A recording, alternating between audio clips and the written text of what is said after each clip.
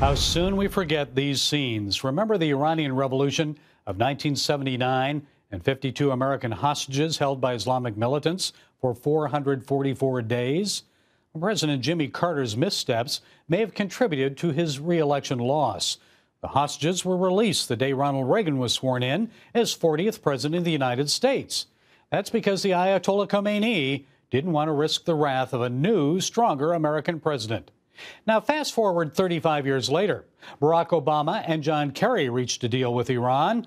The Islamic Republic promised to limit its nuclear program in return for the lifting of economic sanctions and the return of billions of dollars frozen in overseas bank accounts.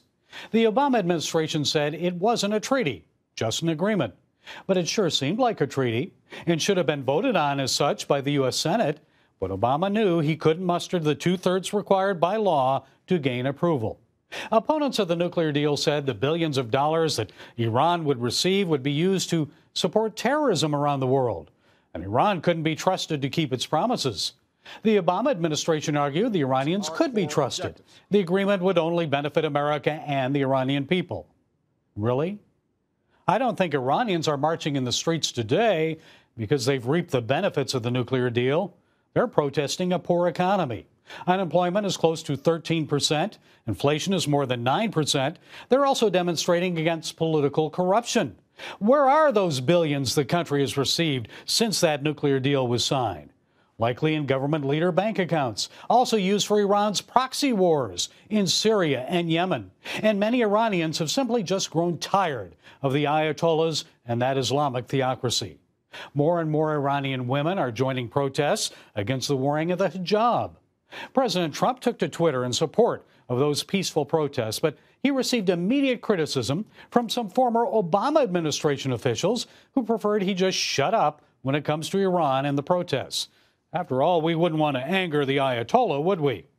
But Obama administration's silence and a lack of support contributed to the failure of Iran's Green Revolution in 2009. Remember that one? More than 100 people were killed, maybe as many as 10,000 people arrested.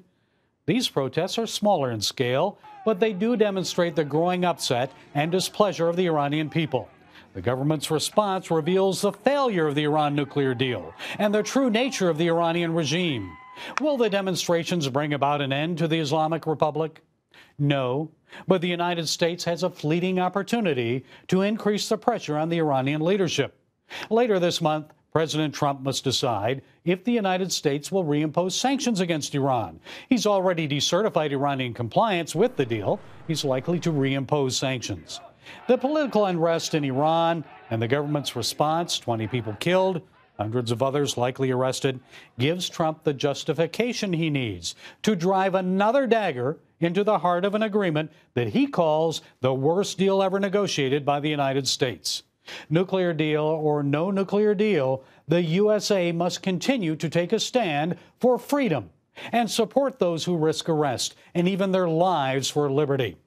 Jesus told us in his Sermon on the Mount, Matthew 5:14 through 16, that we are the light of the world. A city set on a hill cannot be hid, nor do men light a lamp and put it under a bushel, but on a stand, and it gives light to all in the house.